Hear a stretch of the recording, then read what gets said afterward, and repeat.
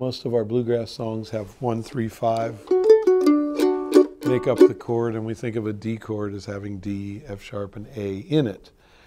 In jazz and other kinds of classical music, we start to hear other notes besides the 1, 3, and 5.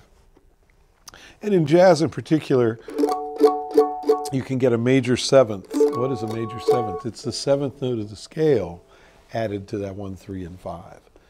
So in the case of the key of D, 1, 2, 3, 4, 5, 6, 7, it's that sound, the sound of a major seventh. Super pretty chord.